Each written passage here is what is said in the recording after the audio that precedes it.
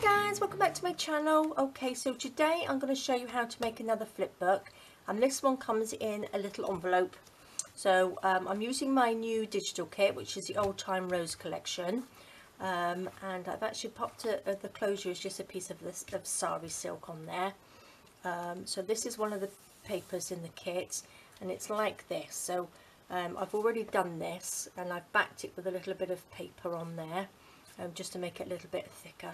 So this is what it comes out like when it's folded. I've added a little bit of ribbon lace there with one of the corners, the little fussy cut corners, and a little bit of cheesecloth. And then on the back I've added one of the fussy cuts. I think this fussy cut here is one that I did in the very beginning, so it's a little bit bigger than you're going to get, because I wanted it to fit on the page, and this was a little bit too big, so it's just slightly smaller, not too much smaller.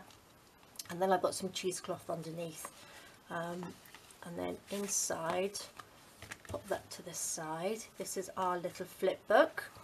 So again, I've popped a little bit of sari silk on there, and I've held it down with one of the little embellishments in the pack too, and I've just cut that so it's a little bit wibbly wobbly, so it's just a little bit different. So this opens up like this. So we've got one of the little pockets here, with a little tag in there, and I've backed the tag with some cards and a little bit of sari silk on there. And then on these two I've got the little corner pocket with a little bit of lace on there, and then again we've got two of the lovely tags from the kit. I've just backed it onto some card. If you print it on thicker card, then you don't need to back it. And then I've just added some sari silk, and then we've got a nice little bit of journaling space here, so that's really nice. And I've just popped a little flower on there with some cheesecloth underneath, so I thought that was a really nice one, and it's a quite nice use for the envelopes, because I've made these envelopes before, and a lot of people have asked me what I put in them, so I thought I'd make a little flip book to go inside one of the envelopes. There we go guys. I'm going to start off with the envelope. So I have done this before.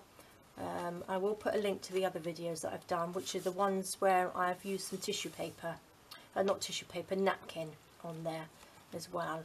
So what I've done, I've got a piece of a paper out of the kit, and what I've done, I've already backed it with some paper.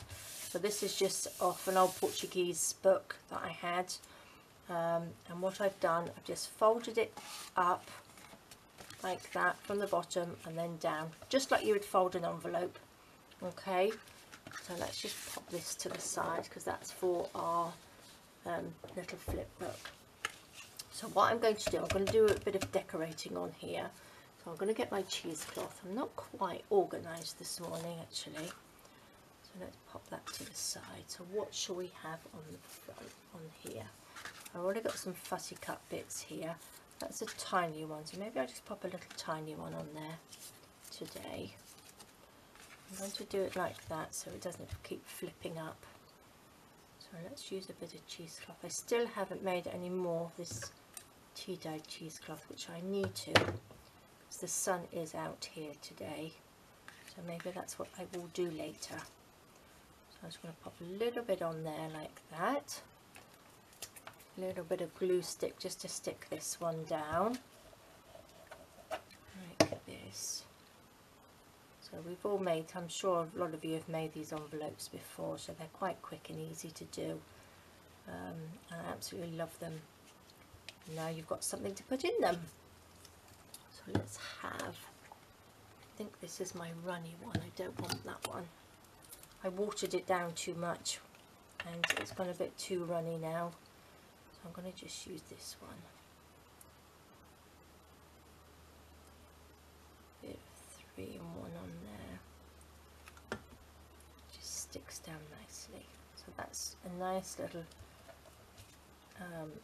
bit of detail on the back of your envelope, on the little flap. That looks quite nice, doesn't it? Very easy. So, and then on this side, I just did a little bit of decorating as well. So I'm going to pop that back in the pot. So again, where's my cheesecloth? So on this one, look, I've just got the little bow, little corner and the bit of cheesecloth on there. So I've got the little corner piece here. These are coming really handy. I really like those. Pop a little bit of cheesecloth down. There's a huge amount. It's just quite nice to have something underneath it. A bit of glue like that. And then I shall stick this down. So you can embellish them how you want to. Sort of like you don't have to put cheesecloth, you can put a bit of ribbon or a bit of fabric underneath. So that just sits on there. So it just sort of like finishes off that edge quite nicely, doesn't it? Pop that there, and then I've got a little bit of ribbon. You could actually pop this, not ribbon, lace, on the edge there as well. Would look quite pretty, wouldn't it? So let's just make a little bow just to go on here.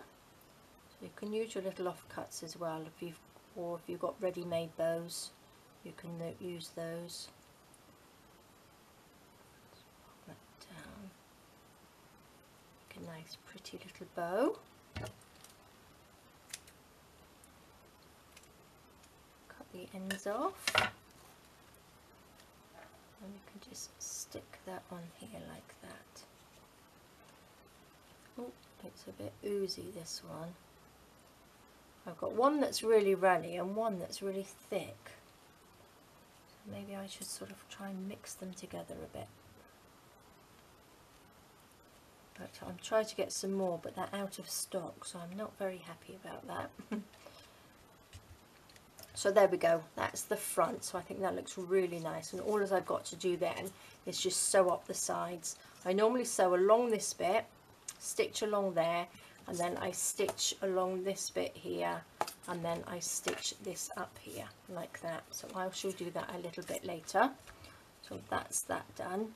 You don't need to see me stitching it. Right, so let's get on with the little flip book. So let's pop that to the side. So the first thing we do, what I've done here, let's pop that over there. I've printed on both sides. So there's a pattern page on both sides. So then we need to just cut it in half this way. Okay, so you just slice down the middle because we want two separate sections.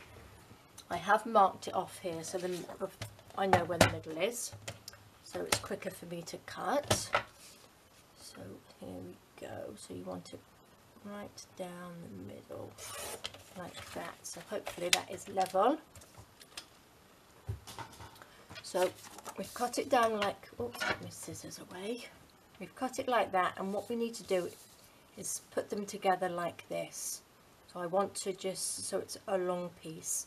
So you can have whichever side you want to, but I'm going to just stick that on there with my tacky glue. Okay, so we just need a little line down here of glue so we can stick it together. So that just sits on there, just gently, just a tiny bit like that. I'm going to stick that there. Okay, perfect. I didn't quite cut that straight, but never mind. Right, so that's done. So let me show you on here.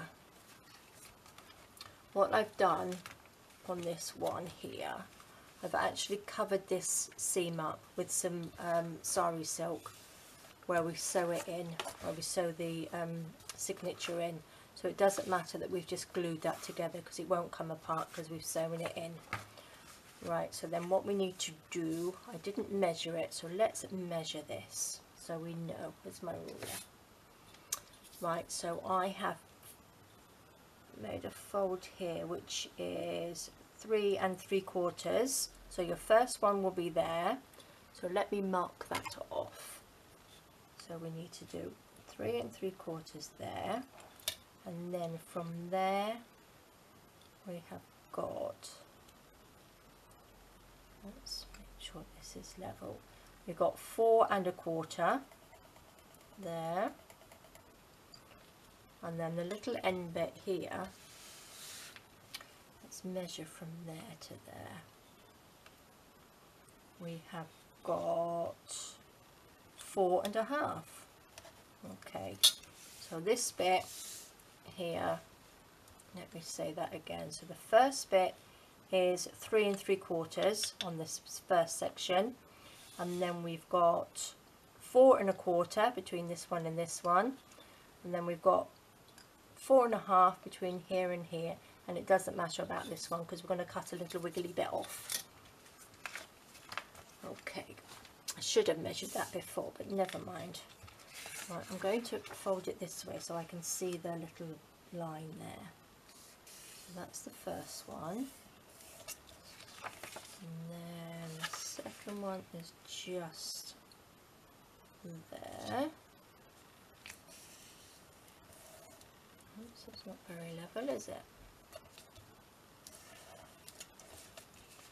Then the last one is here. Okay, but this is the outside. I've done it now. I'm going to fold it back this way so that the little roses can be on the outside.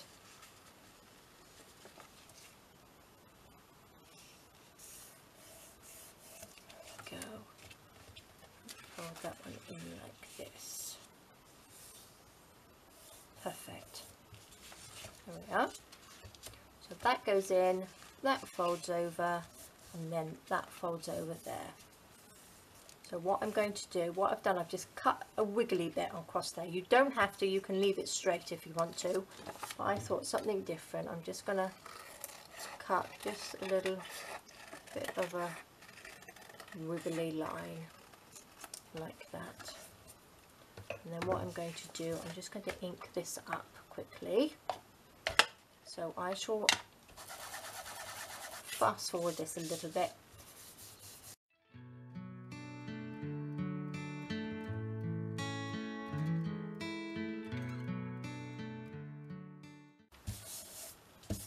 Okay, so there we go. That's all inked up around the edges. So pop that to the side.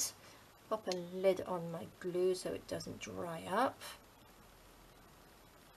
Okay, so there we go. So that folds in perfect. So now we're going to add some pockets. So here we go. I've got all my little selection. I've actually made the tags already. So I've just I backed the tags onto the card and then cut them out, and I did sew around the edges.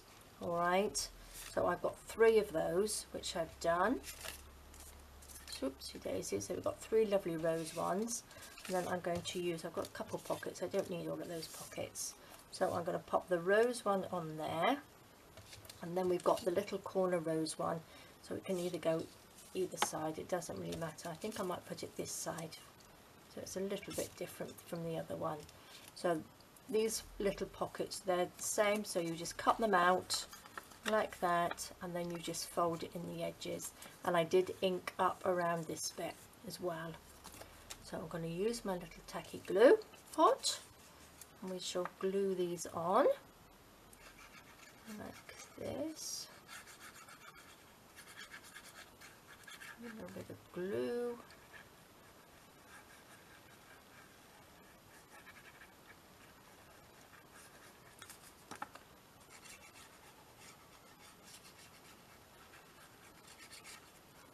I don't need a lot of this glue because it's really good. I really do like using it. I'm just going to stick that down there. There we go. Hopefully that's level. Now if you wanted to, you could sew around it if you wanted to. Make sure that's not stuck in there. That's perfect. So if you wanted to sew this down, or if you didn't want to print on both sides, you can cover it with something else. So this is just the basic template that I'm sort of showing you, so you can do it however you like. So then again, these are the little corner pockets with the little tabs, so you just fold in the tabs and then you glue that down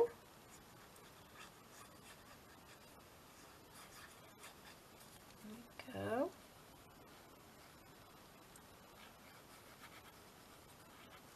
Perfect. And this one can just sit there on the side. Squidge that down. Perfect. There we are. So you can decorate these. Did I decorate the ones in here? Let me have a look. I can't remember. Yes, I popped a little bit of lace down there, and then I popped a little bit of sari silk and cheesecloth and one of the little roses on there. And then on the book, look, I've just popped a little rose as well. Okay, so that's on there nicely.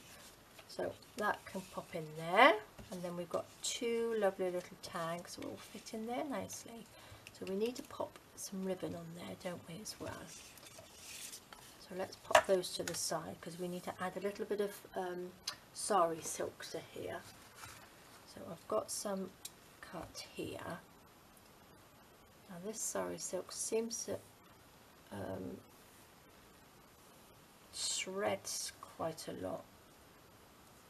I'm just going to cut a little bit off here. I've actually just stuck it down because it's so light. I've just stuck it down with some glue stick. But I will sew it down either side. So this sticks in like that, so that just sticks over the join where we joined the book like that. You need it where the bend is, and that's not where the bend is. It needs to move over just a little bit. I think that's about right. So you want it sort of in the middle of that bend, so it just reinforces it so it doesn't rip. Just chop that off, and then I want to do the other side as well. Let's just cut it off out there. This can just stick down the middle.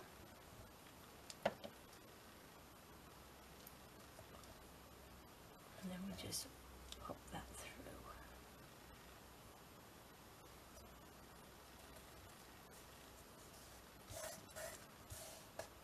Perfect. There we go. Trim up the end. And then that's our little, reinforce the little bit where we're going to sew the book in.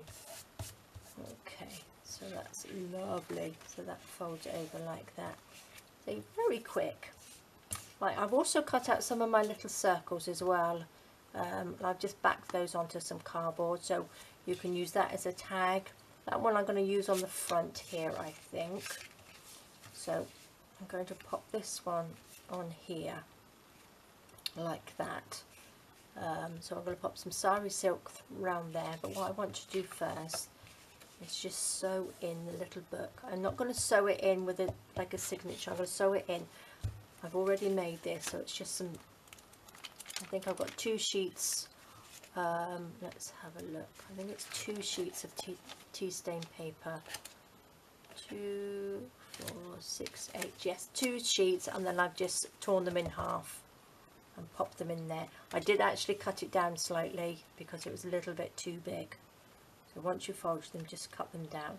And what I'm going to do, I'm going to sew them in with my sewing machine just down through there. But if you wanted to sew them in with your pamphlet stitch, you can do that. But I'm going to just sew that in, which I've done on this one. So it's just sewing in down through the spine there. And what I've also done, I've sewn in these sari silk. So first of all I sewed down either side here to keep that in place, and then I sewed that through here. So that's what I'm going to do, and I will be back in 2 seconds. Right, so that's all been sewn in. So I've just gone down either side of the sari silk to reinforce the fold on there, and then I've just sewn down through there with a long stitch on my sewing machine. Let's just trim this up a little bit. Okay, so that sits in there nicely. Perfect. So what I did, I'm going to show you the very first one I did, if I can find it, if it's on here. Here we go. This is one that I did with the trials of my first butterfly kit. So I just used the odd bits of paper. So this one is a little bit different. I actually put a pocket there, and I put like a belly band, and this was just used some scrap bits of paper. So you could always do that as well if you didn't want to sew in that. You could put the scrap bits of paper in a little belly band. So there's all sorts of different ways you can do it. And I put 2 little pockets there, like that. So I put not quite that way, but you could put a couple of little tags in there. You could put the little round ones in there, which would look quite nice. So there's lots of different ways you can make the pockets in them. So you don't have to have them this way, so you can just mix and match them. But this is the way I'm doing it today. So that's that done. So that looks really nice. So what I'm going to do, I'm going to pop these in here. I will need to put some little holes in there, and it's a little bit of sari silk or something through there, or a bit of ribbon. So that's that done. I'm going to pop something on here. What shall we have? Shall I have a little flower on there? Little rose? Or shall I have one of these on there? Maybe I'll pop that. Oh, I could even put, let's have a look. I don't think I've got one ready cut out. Never mind. I will pop the little rose on there then, I think. Let's get some more of our cheesecloth. Cut that off. A little bit there. Stick that on.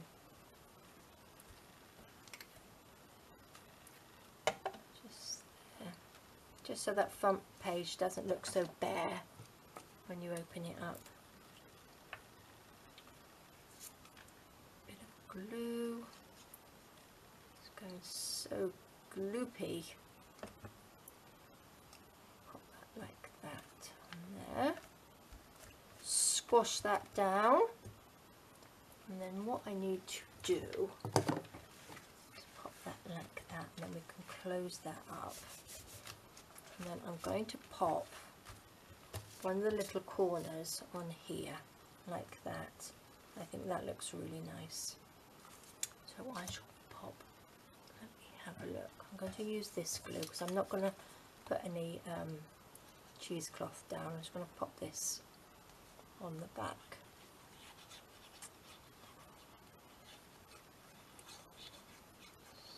Wiggle it all around and then pop that down there. Perfect. So then we need to make the closure for it. So we've got some sari silk here. Let's measure this.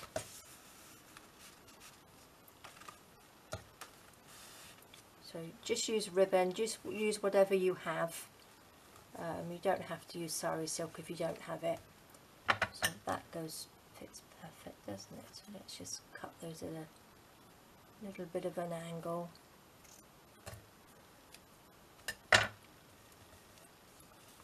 that. And then to keep it in place, I'm going to put this little round one on there. I'm just going to glue that onto there.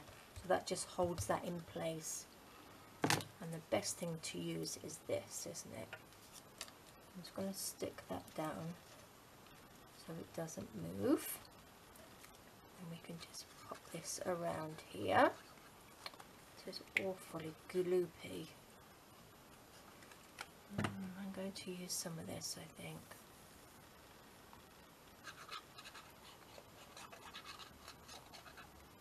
Oops.